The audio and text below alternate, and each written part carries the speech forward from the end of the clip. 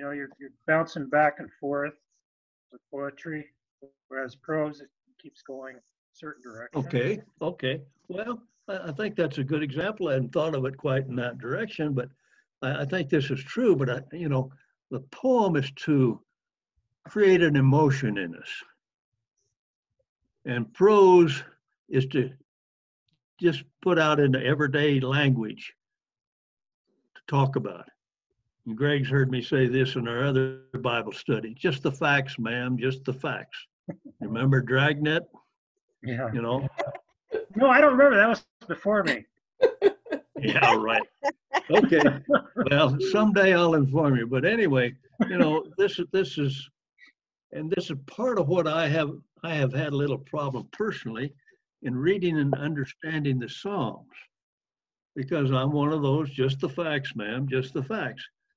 But you read them, and it does create a feeling if you read them correctly and get the feeling of what they're trying to tell you.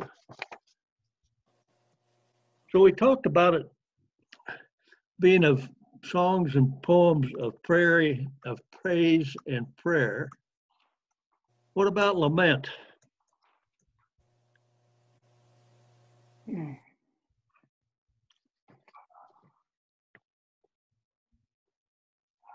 It's a sorrowful recitation of grievance, sort of. Okay, yeah. It's a prayer. Yeah, it's a prayer. Yeah. To mourn out loud. You don't have to necessarily out loud, but you have an inward feeling of mourning. And these are, I think a lot of this is included in the poetry of the book of Psalms. I think it's in the guidebook. But he says that you really don't learn Psalms until we are praying them. We're praying the Psalms. And to talk about a Psalm should not be, praying is not a religious bull session. I don't know where I got that, but it kind of fits. Okay. I think we're going to have time. If you would turn to page 7 in your guidebook, down at the latter part of that page, that last paragraph before it says suggestions for individual studies, change glasses. Everything that everyone can feel or experience in relation to God is in these prayers. You will find them the best place in Scripture to explore all the parts of your life and then to say who you are and what is in you. Guilt, anger, salvation, praise to the God who loves, judges, and saves you in Jesus Christ. That's what he designed these studies to do. Okay? How many Psalms are there?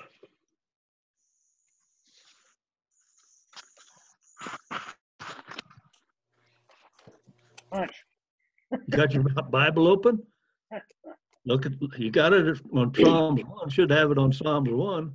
Go to the back of it. What's the last Psalm? It is 150. 150. There are 150 Psalms. Who wrote the book of Psalms? A lot of them, David, David. Yeah, not David? but not all of them. Okay, yeah, you're both right. My first thought was, well, David wrote them. Well, that's a 52% correct answer. David wrote 78 of the Psalms. Moses wrote 1. Amos wrote 12 of them. The sons of Korah wrote 10. Now, I don't know who they are. Maybe MJ could explain that a little bit. They're understood to have been worship leaders within Okay. courts of the kings of Israel. Then one Ezrahite, Heman, and another one, Ethan wrote 1. Solomon wrote 2. So there are 45 of them that are anonymous. Now, so when was this written? When were the Psalms written?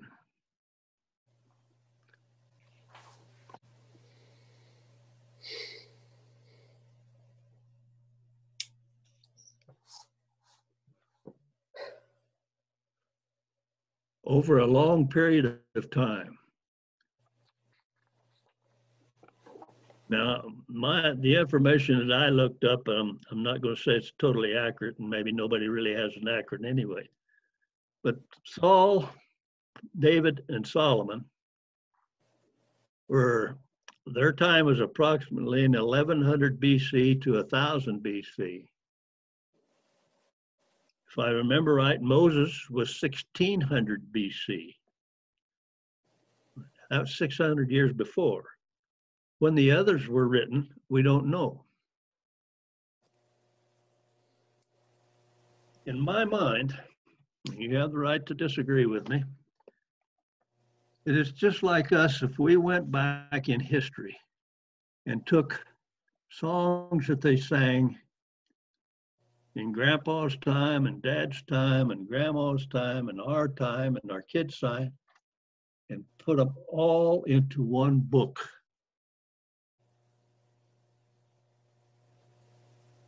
Our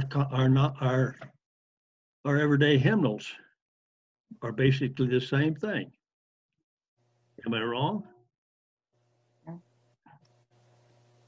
So this is what the book of Psalms is all about. And these books were put together over a long period of time. Now, the thing we have to remember is back in those times, they didn't have a printing press. They couldn't write or read. This was handed down word of mouth. When they finally got to the point that they could transcribe those, they transcribed them into Hebrews and made the book of Psalms. So this is what we're dealing with. Here again, in some of my investigation, it brought out the point. In the Old Testament, which we'll read, and that's what we'll study basically here, is the Psalms. Those were transcribed into Hebrew. As the New Testament came around and the spread of Christianity came out to the Gentiles, they transcribed it into Greek. And the book of Psalms is one of the most, referred to books in the New Testament. Maybe Isaiah is more, but it doesn't make any difference. But anyway, but sometimes when you read in your New Testament, and if you go back and look in the Old Testament, there's a little bit of difference there. And part of this is done because of the transcription from Hebrew to Greek.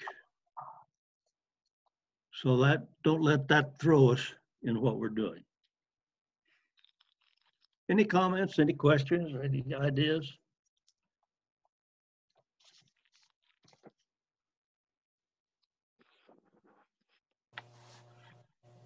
Another description of the Psalms that I found, it provides the feeling of joy, pain, fear, security, triumph, tragedy, confidence, doubt, hope, despair, with piety and honesty and boldly. But in every case, they reaffirm the Hebrews and our hope in the loyal love of God and in the sovereignty and their commitments to serve Him. Does this make any sense? Vi, are you shaking your head, yes or no? I am shaking my head yes. Okay. Any comments you'd like to make? Well, the Psalms for me also have an overriding theme, in my opinion, of a lot of praise to God. a lot of description of his power. A lot of the Psalms are intense prayers asking for forgiveness.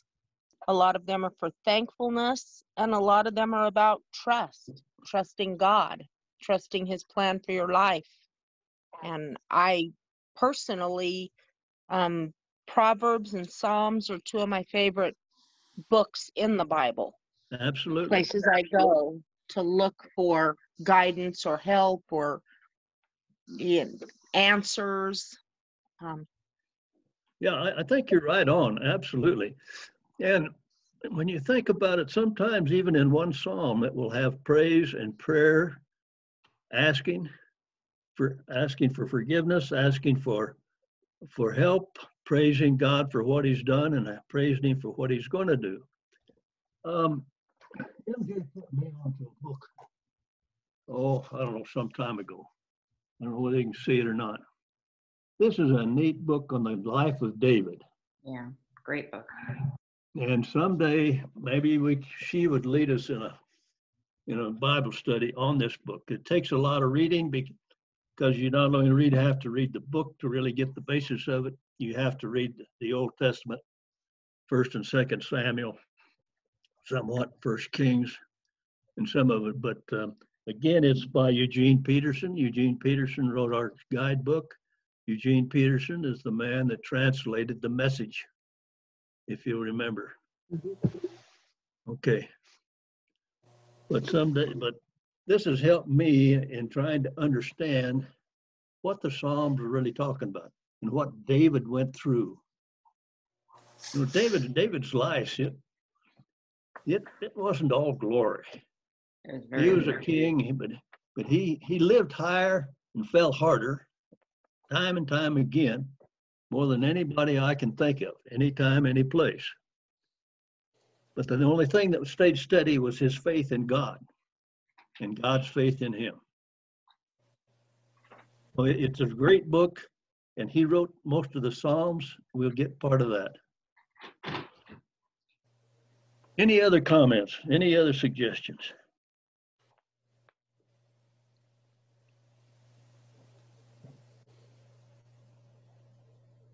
Any other comment on the book of Psalms?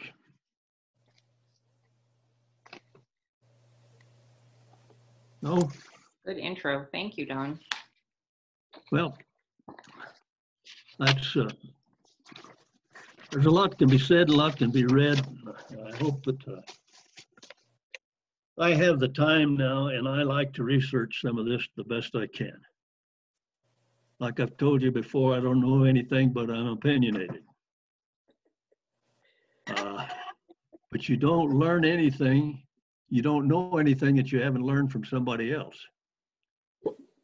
So I'm always right. I just may be misinformed. So part of this group is to discuss these things. And if I am misinformed, I want you to tell me.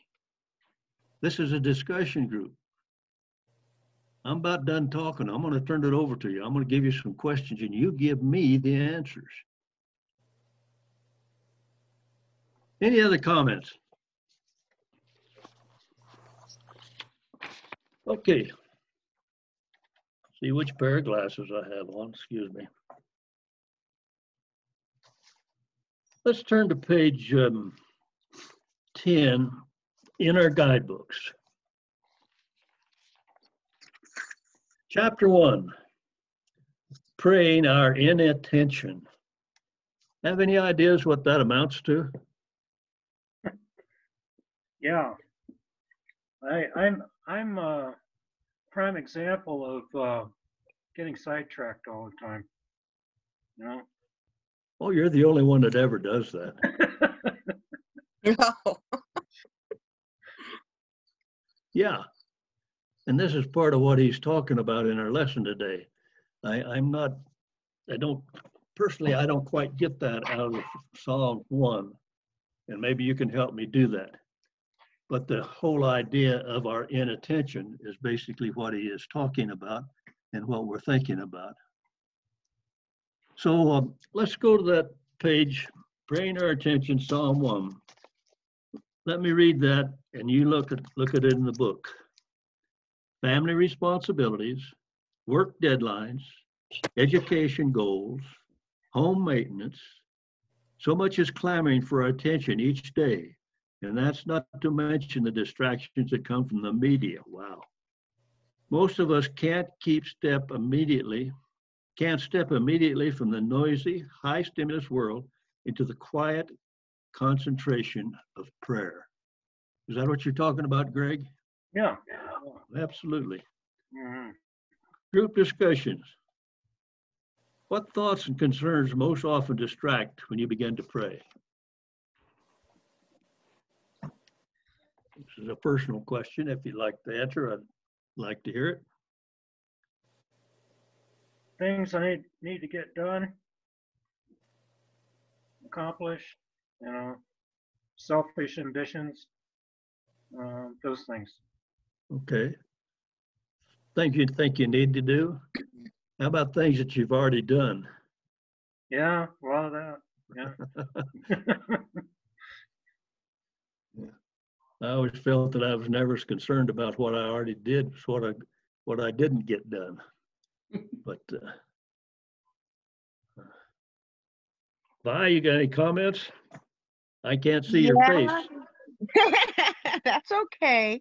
Yeah, with the way things are going in the world right now, what concerns me or where my thoughts drift to, unfortunately, are the fires, the riots, the political arena with the big election coming up. I find all of those things kind of distracting me a lot. And then, they not only distract me, but they also lead me to, I start off praying for my child, for example, and then I find I'm praying for, all of these other things as well. Just my mind going from lots of different things with what's going on in our world right now. But it's also quite distracting as well. Absolutely. The news the other day made some statement about what's the cause of high blood pressure. And I just out of the top of my head says the national news. Yeah, the media. Yeah, watching CNN, yeah. And I think you're absolutely right. We've got so many things going on. And in all honesty, that's why I feel it's so important to have these Bible studies, so important to have church, so important because I'm still firmly convinced in my own mind, no matter what they say or do, no matter who's elected, the good Lord's still in charge. Yes.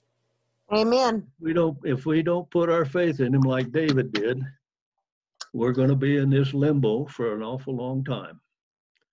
Now, I have some other thoughts that I could say, but some of them shouldn't be thought, definitely not said, and certainly not written. So I'll keep it to myself this time. And not recorded. Not recorded. I know. Yeah, exactly. Stop the recording, MJ. No, I wouldn't even say it to you well, I might one-on-one, but You say I one-on-one, Don. How can huh? You aren't afraid to tell me one-on-one what your thoughts are. We can handle it. Oh, no. I don't always tell you what I'm thinking. It's a good thing. That's one thing that makes me closer to the Lord. Is some of the thoughts I have, we'll get into this a little later, but some of the thoughts I have to go to the Lord and say, hey, forgive me, Lord, right now. I can't wait till prayer time. I've got to do it right now. That's true of all of us, I think, Don. Yes. Or me, it is at least. Yes. Okay, let's continue on reading here in the personal reflection. Attempt to clear your mind before you begin to study. Sit in silence for a few minutes.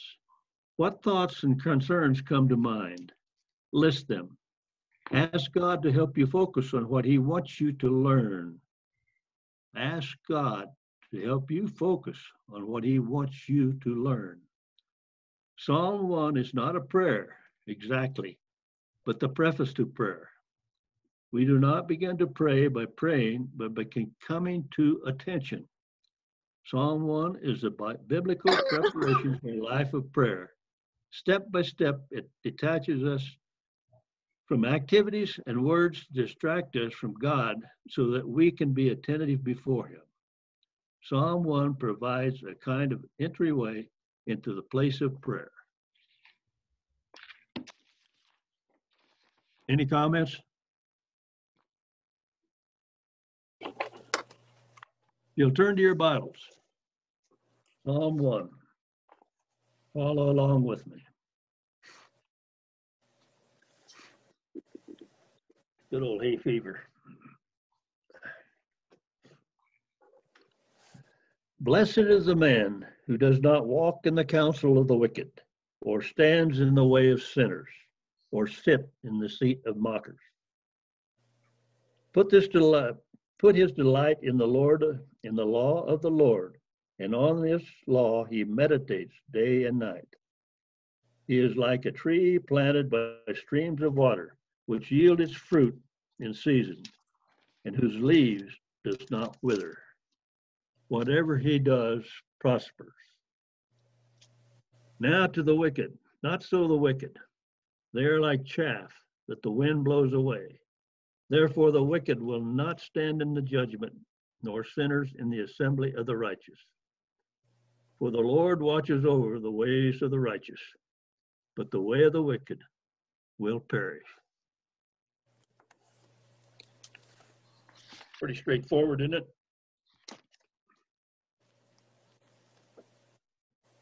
Okay, let's go to page 11 in the book. What contrast do you notice in this psalm, within the psalm itself?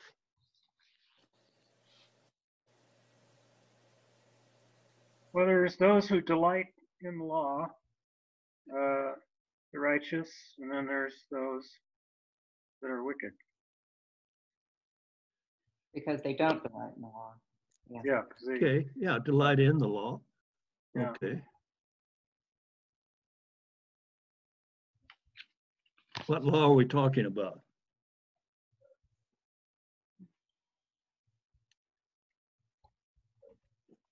The I Constitution of think the the United law States. refers to all of Scripture.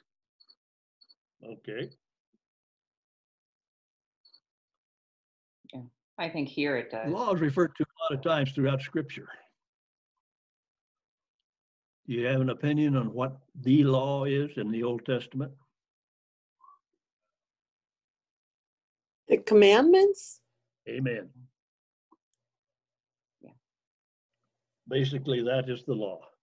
Of course, the Jewish law went on farther than that in all the things you're supposed to eat and where you wear and all that stuff. The Levitical code. The basic law of the Old Testament is the Ten Commandments. Or the Shema. I mean, you could also say it comes down to the Shema, right? Love the Lord your God with all your heart, soul, mind, and strength, and love your neighbor as yourself. Yeah. Well, yeah, but that's the law, you know, and the whole thing is Jesus Christ changed that.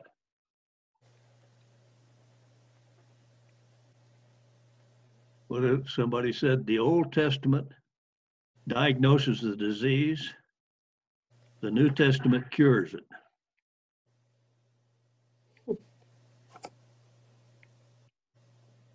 The Old Testament tells about sin, and the New Testament, through Jesus Christ, it cures that sin.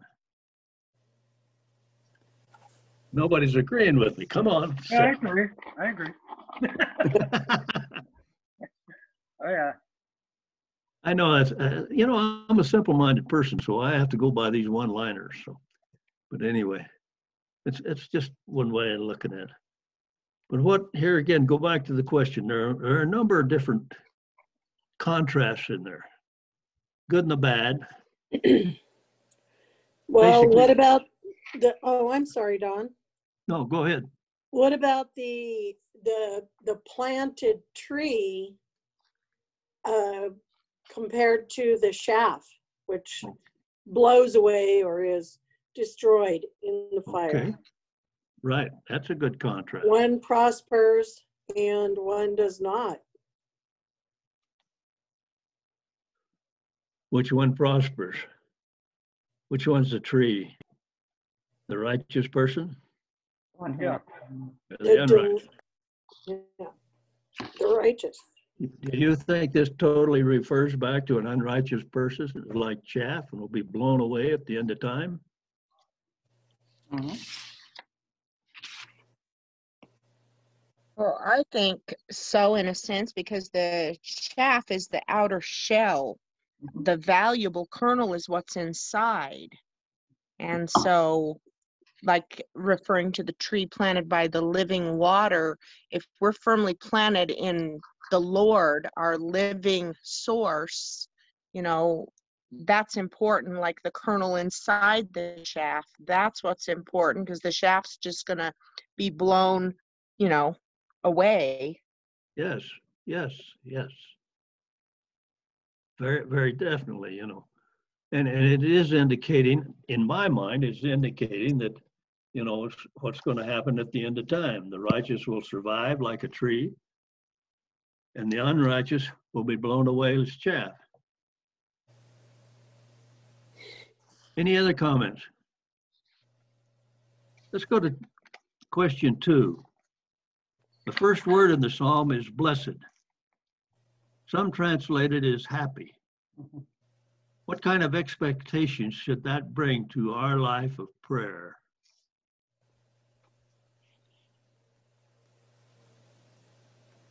Gladness, that I'm fortunate. Okay.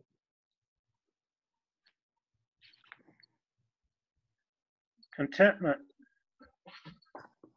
That's a good one. Yeah. What if the prayers aren't answered? What? What if the prayers aren't answered the way we expect them to be? They're all answered. Some of them are answered by no. Well, but Who's in charge of this world? I know. Us or God? From the point of view of maybe a new believer who says, oh, look, I'm going to be blessed and happy in my prayer life, and yet my dad still dies of cancer. What do you say to him? What does blessing mean in that situation? Yeah. What is blessedness and happiness? Well, you can be blessed that you have the Lord to fall back on. Somebody else answer. I can't. Well, that's a tough one. I mean, if the dad was saved, you can, you know, be reassured that you will see him again and that his home is in heaven because that's the ultimate goal for all of us anyway. This earth isn't our home, but when somebody's just lost somebody and they prayed that they wouldn't, you know, I still struggle with that one myself because they have to have that time of grief and pain, and nothing that you can say at that moment is going to take that away. Absolutely. Absolutely. And it's something hard to say, and it's hard to say, well, it'll all work out for the best. Because it depends on what you say. Now I'm going to, here again, I'm going to give you my 2 cents worth and you give me the change back. But sometimes as a Christian, I think that death is the healing of a disease, of a health problem. I agree with you. I don't think that it's about communicating it. I think this is a hard psalm on the surface. If you're not, you know, Tim Keller always makes the distinction between teaching insiders versus outsiders. You know, those of us who are insiders, we're like, oh yeah, we get it. Blessedness transcends circumstance. Blessedness doesn't depend, you know, upon what's happening that day. We see a longer vision. We get that. But for outsiders, it can sound like empty promises. Yeah, I agree, and it's a hard sell, and it's a tightrope to walk. Mm-hmm. And we've all seen situations where it was a blessing when they passed on. Mm-hmm. We've all seen situations where, why did it happen? Mm-hmm. You know, and so it is a tightrope to walk when you're talking to people in these situations. Mm-hmm. And to say, oh, I know how you feel. There ain't no way you know how they feel. You cannot feel that unless you can feel it about your own situation. And it's different. Vi is right. It's different from what, for each person. Yeah, in some cases, it may be just to listen and not say anything, and just, That's a good thought. That's a Yeah. good thought. and, as time goes on, learn from that, what is happening, and stay with them on it to see where they are Yeah. as time goes on. But getting them to talk about it sometimes is a real problem also. Yeah. Challenge. Any other comments? Let's go to question number 3. What significance do you see in the progression from walk to stand to sit in verse 1? Let's go back to our inattentiveness and think about it. I think it means we're not supposed to become complacent. We're supposed to keep walking toward that which is right, not sit or stand in the way of, bad situations. The Okay. saying bad company corrupts good morals. You can try to share the word with people or let them know what you're about, but if they're knee deep in some kind of sin, you're not supposed to stand there, sit there, stay there. You're supposed to keep moving. Okay. That's a different take that I had on it, but I'm not going to say you're wrong by any means. Any other comments? Well, it's like walking involves much more movement than standing, and especially more than sitting. I understand the not walking, with the wicked. Who wants to explain to me what it means to not stand in the way of sinners? I think you're right. Now, I'm going to tell you the way that I interpreted this, and you tell me I'm wrong. Is that we're talking about being attentive to prayer, attentive to the Lord. If you're walking, you're doing something active. You're thinking about going someplace, you're thinking about doing something else. If you're standing, you might be thinking about, well, I ought to be going someplace else. But you're more apt to be able to concentrate on what's before you at the time. And on down the progression, that when you sit, you're more apt to be attentive. Does that make any sense at all?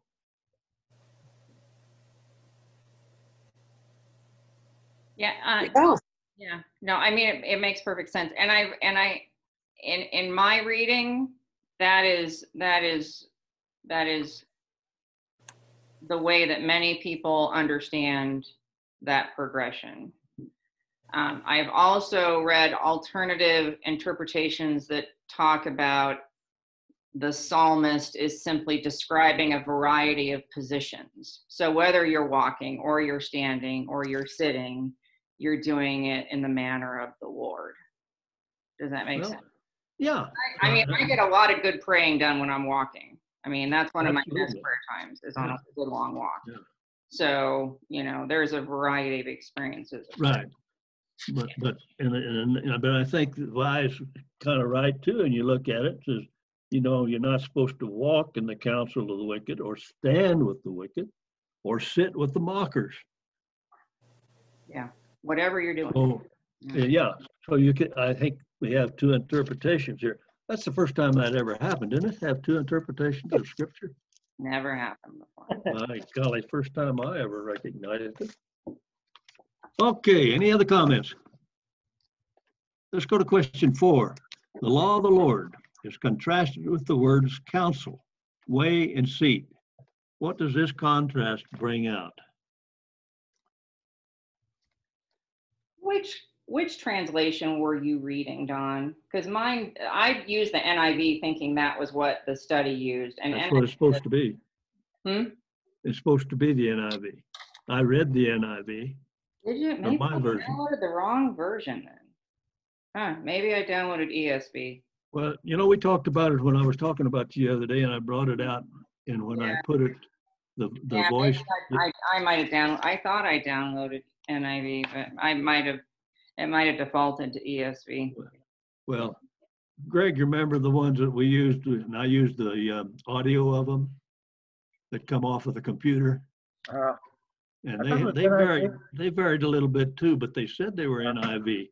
And when Yeah. I was looking at this the other day, it didn't, but my Bible, the NIV, said counsel, but it didn't say counsel in that one. But anyway, that's kind of nitpicking, but we'll see this throughout any translation of the Bible or translation of anything we get. But I have a little trouble with an answer to that, so I'm asking you guys.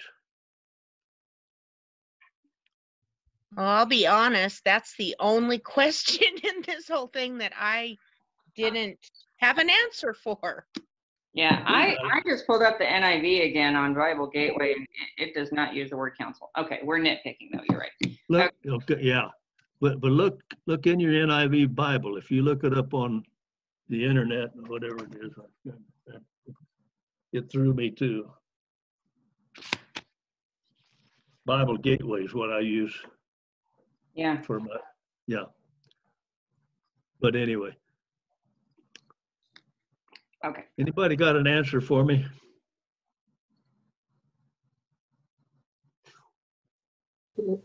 I really don't know what he's getting at. I really don't. I love James Okay. Peterson, but I have no idea where he's going. Yeah. Yeah. Well, the law I of the think Lord is what I have in my study Bible here is constant contemplation for Yeah. ethical direction and obedience, results of assembly, etc., not good for wicked. Okay. Well, I think it's one of those things that I think it's kind of ambiguous the way we look at it, but it's food for thought. And let's go on to question 5. The psalmist described the person who delights in God's law, verse 2. What is your emotional response? Your emotional response to Scripture, not what you believe. Not what you believe about it, but how you feel about it. For me, it's reliance. I rely on Scripture. Why? Because it gets me through. It's where I turn to when I'm hurting, when I'm angry, when I'm happy. I can find an answer for just about everything if I take the time and pray and go to Scripture. I rely on God's word to get me through. It's Him communicating to me through His word. So in my opinion, it's the way He speaks to me. So when I'm praying out and asking for answers or asking for direction, and I read His word, that's how He communicates to me.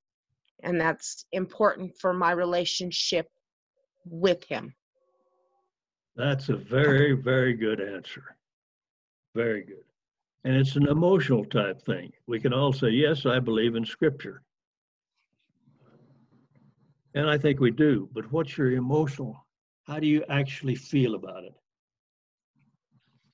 Is it the answer to your problems? It can be, Vi, just like you said. Maybe if some more of us looked at it from that standpoint, it would be more useful to our culture and society today. I wish more people would look to the Bible. Anything you want to know is in there if you just pray and take the time to look. Absolutely. Absolutely. Any other comments on? Excuse me. Well, lately for me, it has been a delight since Dad passed away. I'll be reading my devotions or I'll open up to something and it's like a bolt of lightning.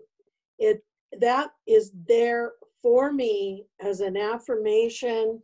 And I look up and I say, thank you, God, because I know. And it's comforting.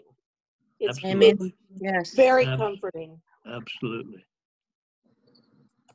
Any other comments? We kind of answered this sixth question. The tree is a central metaphor in Psalms verse 3.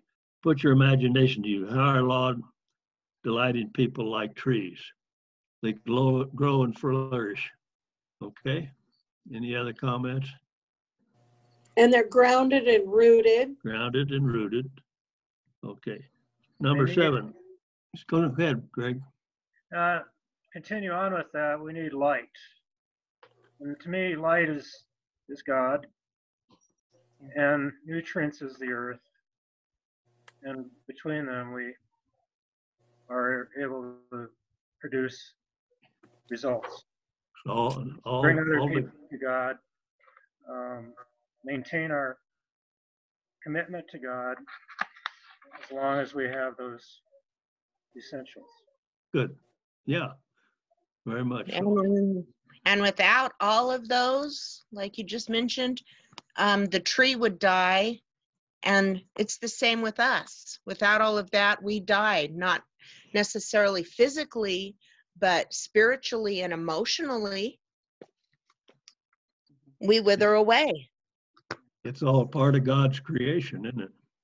Well, and yeah, the tree is a central metaphor for scripture. That's what I find I've never looked at that. to find it in Psalm 1, when the image of the tree is at the beginning in Genesis and at the end in Revelation 22 as a symbol of restoration. And then here in the midst of it in Psalm 1, it's saying we are the trees, by the nourishment of God's word.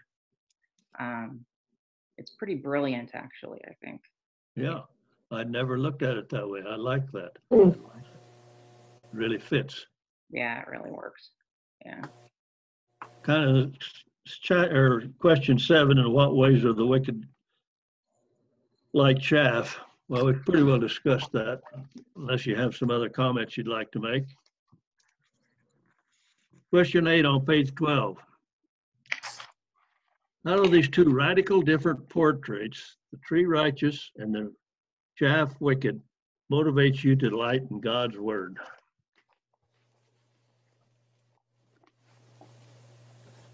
Well, because I want to be strong and able to withstand the trials, the hardships, anything that comes my way. I want to be firmly rooted and planted like the tree. I don't want to be blown away like the chaff, able to be tossed to and fro, not knowing where my direction is or where my source of strength comes from. Absolutely. Absolutely. Any other comments? Let's go on to question 9. Do you feel a gap or schism between real life, work, school, family, and your prayer life? Explain.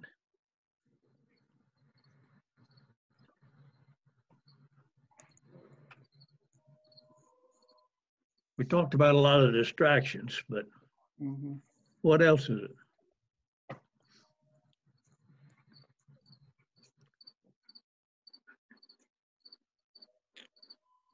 Well, I think there really is no gap except the one that we create, right? Yeah. Yeah. Yeah. I think the only gap, Excuse me?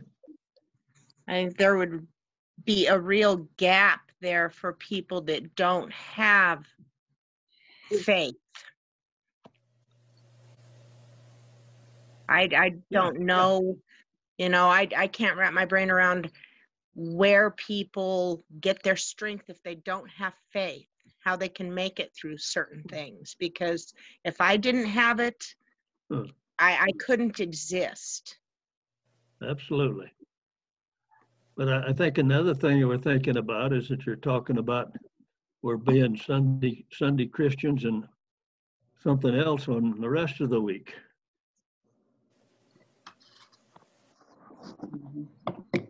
Is it easier for you to pray on Sunday than it is on Monday or Tuesday or Wednesday?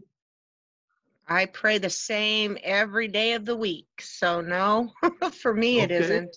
God bless I you. talk to God all the time. Good. And I've found myself talking to him a lot lately, like I said, with everything going on in the world. If I wasn't, when the scripture says pray without ceasing, I'm vacuuming and I'm praying, I'm walking, I'm praying, I'm cooking dinner, I'm talking to God about something. It's, to me, I have to have that. I've got a little book I'll give you that I want you to read. And right here it is. Yeah. Practice of the presence of God. Practice of the Presence of God by Brother Lawrence. Lawrence, yeah. And he was a monk many years ago, but he brought this out in here, and his feeling was that God was with him, and he was with God every day. God's right here. Practicing the presence of God. Now, Yep. it's difficult to look at it that way, but it's really, to me, it has really changed my way of thinking, the way to be in my prayer life. Now, Brother Lawrence went to Vespers morning, noon, and night, just like all the rest of them. But he lived his life with God right there beside him. Awesome. And if we can do that,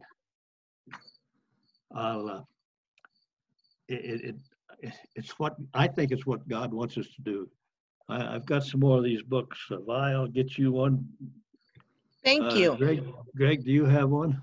No, I don't. I'd like to. Okay, I've got, well, I think I got at least 3 more that I'll get to you 3 anyway. Any other comments on that?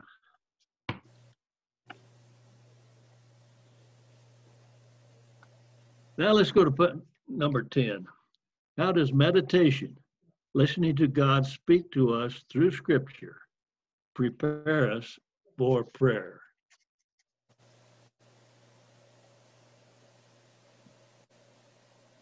What's meditation? Is this doing yoga? Sure. Can you meditate doing yoga? I don't understand some of this new lingo, but I think I'd be moaning and groaning if I was doing yoga. yeah. There's a different, a lot of people will say that if you're really doing yoga, then you're technically practicing another religion. So no, you can't. But a lot of other people just, with all due respect, what they call yoga is just heavy duty stretching. So Yeah, well, yeah. What the definition is. So maybe they're meditating on how bad they feel. Wow, my hips out of socket. Yeah, that would take most of my thought if I was trying to do any of this stuff. When is this? Asking yourself, when is this over? I know. Yeah. Right. Doing a lot of asking yourself, when is this over? Yeah. There's a lot of questions, but okay. So the definition I came up with in meditation: to engage in contemplation or reflection. Okay, that's pretty generic. The second definition was to engage in mental exercise for the purpose of reaching a heightened level of spiritual awareness.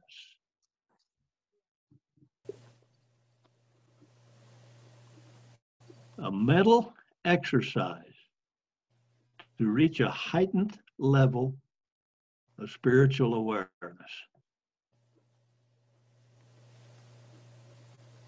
What are you going to do to meditate?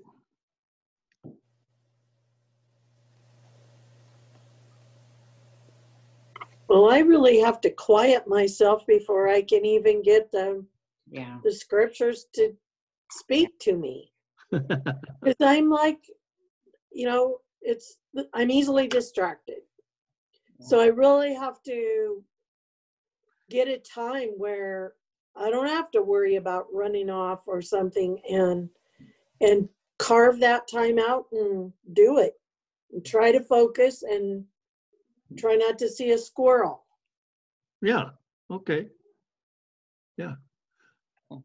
the old story that the fellow went to the pastor and he said, "Pastor, what can I do to hear God, pray to God?" He says, "Well," he says, "you just go in a room all by yourself with the Bible and you read the Bible." So a week later, the pastor saw the fellow, and the fellow said, "Well," he says, "how did you get along with it?" He said, "No," he says, "I went in the room." He said, "I by myself, and I turned on some nice Brahms music." And the pastor said, "Now, wait a minute. I told you to go in there with you and God only." Now, now I'm gonna add to that from my standpoint. Music is a form of worship. The Psalms are a form of worship that are set to music in certain places. Yep. I believe that, and I have to turn on a nice soft music so I can take a nap in my big soft chair. I've got other music that I listen to that I know the words to it. I either whistle to it or sing to it. I'm not meditating. I'm not even trying to go to sleep. So if you use music, use something that takes your mind completely off of it. Any more comments on that? How can you put more meditation into your life? To devote a certain time of day that's a good time to do it. I find mornings are the best for me. Yeah. But Okay. Yeah. Well, before the rest of the world gets started. yeah. Yeah. But you have, the busy world, we have to take time to do it. Being retired adds a lot to your ability to concentrate, well, not necessarily concentrate, but to meditate on what's going on. And if you change it, if you turn off the dadgum news, it's a lot easier to talk to God. Any other comments on that right now? Question number 12. Some prayer is spontaneous, the word of thanks, a cry of pain. Other prayer is routine, at meals, in public worship. But a life of prayer requires preparation, a procedure for moving from inattention to attention. The same method will not suit everyone. How can you develop an approach to meditation that fits your circumstances and development? Kind of a personal question. Anybody want to try and answer it? Well, I've just tried different things and try to find what works best for me. And that's not allowing I do get my cup of coffee, but it doesn't allow me to have any other distraction. I can't have any background noise, or music would probably be okay, but and for sure not any television. Just carve out a time and do it.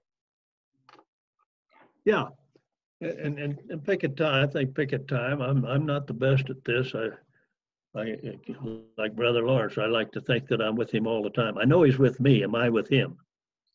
And so, to live that way. Any other comments? We've come to the end of the guidebook.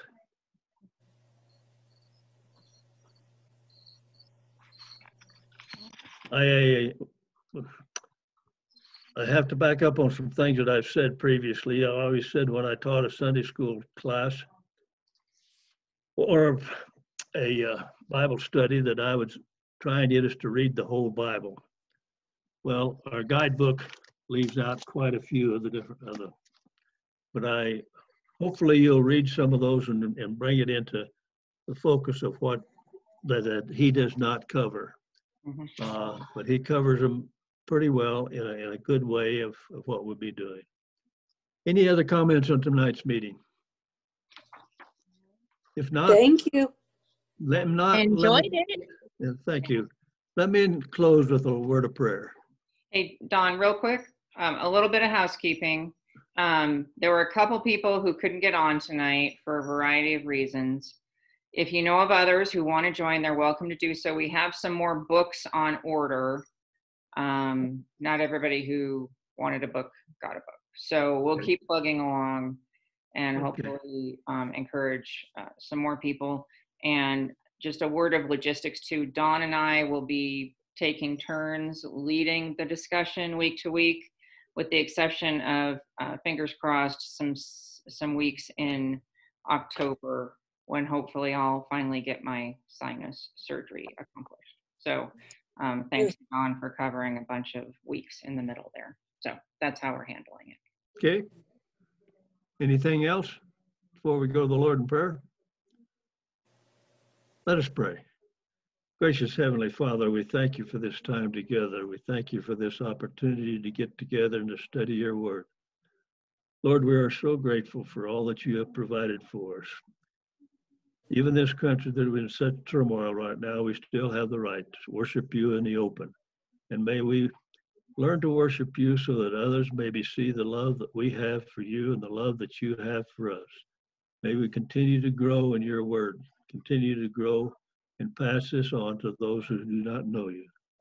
Lord, this is so important in this day and age that we ask that you continue to be with us and guide us in all the things that we do and we think. And most of all, dear Lord, we thank you for your Son, Jesus Christ, who died on the cross for us. In his name we pray. Amen. Amen. Thank you all. Okay, Thank you. Betcha. Thank See you. you Bye-bye. Sunday. See you Sunday, Okay, if not before. Okay. Okay. Good night, everybody. Good night. Bye.